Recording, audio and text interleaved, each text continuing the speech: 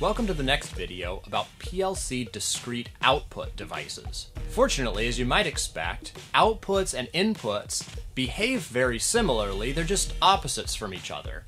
And that's true in the wiring examples as well. In fact, most output wiring for PLCs is even simpler than input wiring, so we'll look at some examples of those. But what are common output devices for these discrete outputs? Well, again, discrete means on and off only. So if you can think of a device that must be turned on and off by the PLC, it's probably a discrete device.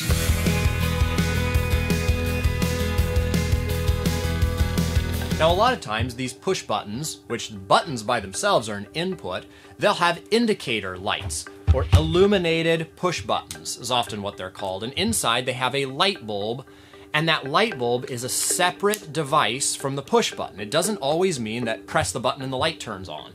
Often that's the case, but not always. We can control them separately. So the light is an output, while the button contact is an input. Other examples of really common outputs are coil-based devices, which we'll look at a little bit of a warning for these coil devices in a minute. But coils are contactors, relays, or solenoid valves, which allow the flow of either electricity or a fluid system to allow that to work. But one thing that we have to know about these outputs is that we're limited in the amount of current that we can send through them. So that means that the final load device, which usually is some sort of motion, a motor, a pump for fluid, things like that, that actually drives the motion. Those motors and pumps will not be driven directly by a PLC.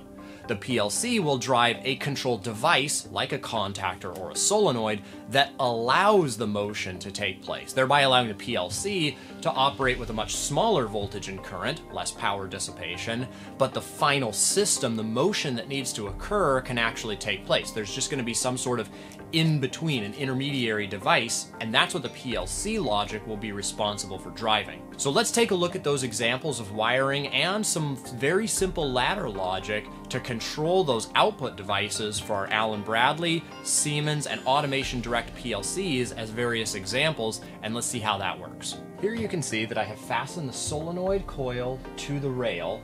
That just makes it easier for us to be able to watch the connections without having to hold it in front of the PLC. But I have the two connections which require 24 volts and the negative supply. Now if you remember back to our digital inputs, this built-in integrated terminal I/O strip allows us to make a connection both with the output terminal and with the common connection, which returns back to the negative of our field power supply. This makes the connection really easy. Now before I test it, let me press the button, and I just left the button connected to terminal 0, but the ladder logic program commands output terminal 0 to activate when the button is energized. That means that once I've got the output connected, I should easily be able to see that in a demonstration. So I will first connect the COM to one of the terminals, which has a C, which connects again to the negative of the power supply, and to power. This is terminal 0, so what I should see now is when I press the button, the coil indicated by an LED should activate, and I should hear a click. And sure enough, it's working exactly as it should. Let's take a look at how we design these programs, although they're very simple at this point, in the 3 different pieces of software that allow us to program an Allen Bradley, Siemens, and Automation Direct PLC. In this first example, let's take a look at the Allen Bradley Logix designer setup that will allow us to program a single input to turn on or energize a single output. Now the way these addresses work is that the first address, local 1I data 0, refers to the built-in integrated input, or it might refer to the first slot in a module setup, and the first card in the first terminal, which is the data.0 of that card. Now as you can see in this line, we have it set up as looking for electricity to be energized through that circuit, and when that happens, the electricity in the output also energizes in local 1O for output data 0, terminal 0. So input terminal 1 will activate output terminal 1, labeled as terminal 0, but they are the first one in line. To demonstrate this test on the Siemens PLC, we have one extra wiring connection that we need to make. Remember in the Allen Bradley, the internal connection to the field connector, the field power supply, allowed both the inputs and the outputs to be either supplied with power or connected to ground. But in the Siemens PLC, the common connection, which is labeled 1L, requires a voltage supply from wherever our DC power supply is, which in this case, we've broken out the built-in DC power supply over to here. So I'm going to need to run one extra wire initially from the 24-volt power supply that's built in, and I'm going to have to supply that to the first terminal, which is our common connector, common for every PLC, sometimes built in if we're lucky, like in the Allen Bradley PLC, but regardless, we still have to worry about making sure that we've supplied power to the load device. Remember that the power supply to the PLC itself does not power our load devices. It's only completing a separate circuit. Now that we've done that, we should be able to connect our negative supply connection for the load device, and the final connection is to the first output terminal, and we've programmed this PLC to activate the first output terminal when the first input terminal is connected. And once I've made that connection, when I press the button, I can see that the light lights up on the solenoid, indicating that I have a momentary output of this solenoid. So our consistency between these PLCs is that we must supply the common output bank with power, and then the program determines when each of the terminals receives that power, and all we have to do is make sure that the load continues the circuit back to the negative of the power supply. In the totally integrated automation portal, which allows us to program the Siemens S7 1200 series of PLCs, this is the basic version. It's an older version, version 13, but as you can see, we have many of the same applications, although the software looks different. But in this line of logic, we have I 0.0, which is the first address, the first input terminal, just like on the Allen Bradley PLC.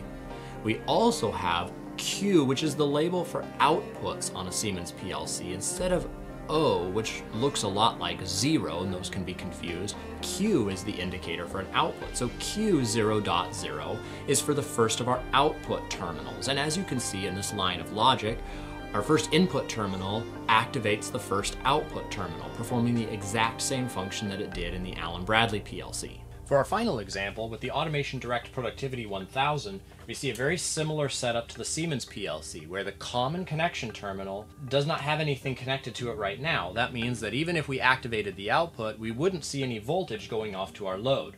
So the first connection that must be made is from the common terminal of the outputs to the power supply, so that we get the power to the module to transfer it to the load. So let's make that connection really quickly.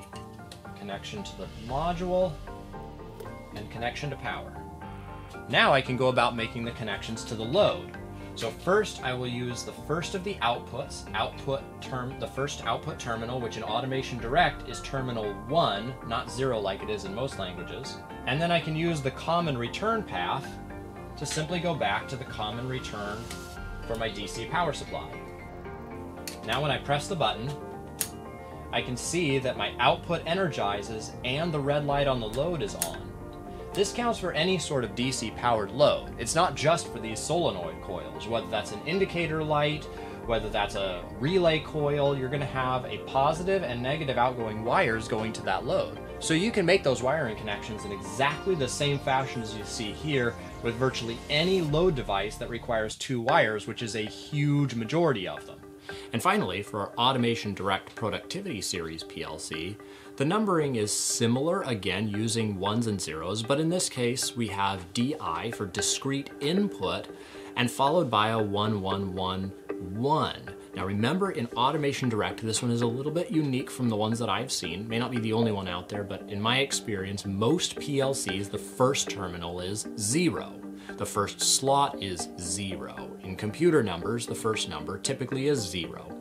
But in this case, the first terminal of the first module is given the address 1.1. Now in our output, since this is a combination module, it's still output 1.1.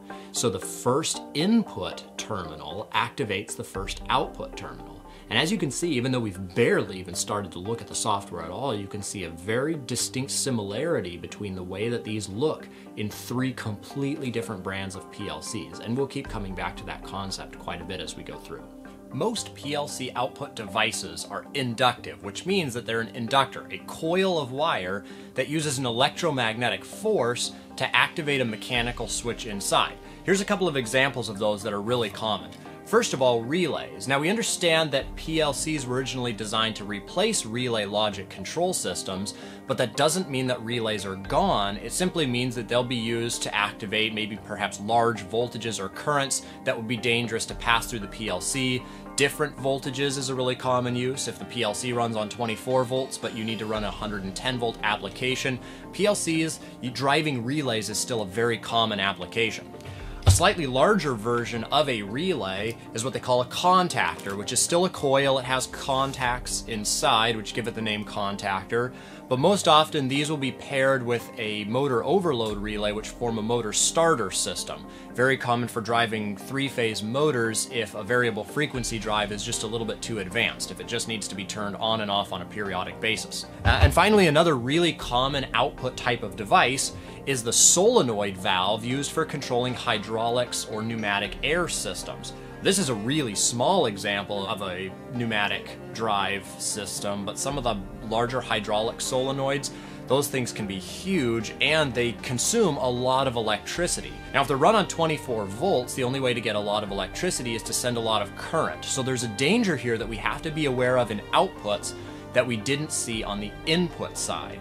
And it is, if we are driving a coil-based inductive device, it takes a second for us to build up the magnetic field inside of it. But once we've done that and then turn it off, like when any PLC output de-energizes, a large amount of voltage is sent back into the device that was supplying it. In other words, it drives a high voltage back into the PLC. This is sometimes called flyback voltage. There's a few different names for it, but there's devices called diodes, which are usually a discrete semiconductor device, but they can be placed in parallel with a coil terminal, and it's put in reverse bias, which doesn't allow current to bypass the coil, but what it does is allow current, when that reverse voltage is sent, the current harmlessly travels around the coil, forming its own small loop, instead of driving that voltage and a current, potentially a spark, back into the module that was driving it. This is a common culprit for relays and relay modules in PLCs being a physical switch to fail when a large coil device is energized and de-energized frequently, a spark is generated periodically inside the module, and it'll eventually burn up. So in case you haven't been able to tell, I love consistency. I love consistency between different makes, different models of PLCs, and the fact that they run on electricity means that we can always understand why we need to make the connections the way we do. They may seem a little bit mysterious in how and when we're supposed to connect wires, but it always comes back to the basic rules of electricity, making every PLC honestly really easy to understand. We just have to understand why it is that we're trying to complete the circuits the way they are. So this covers the inputs and outputs for the discrete on and off signals. In the next video, we're going to take a look at the analog signals. We're also going to have a chance to explore some of the more advanced programming techniques that are used, including timers, counters, some basic math instructions to get an idea of what the computer processor inside is capable of. So stay tuned and check out more.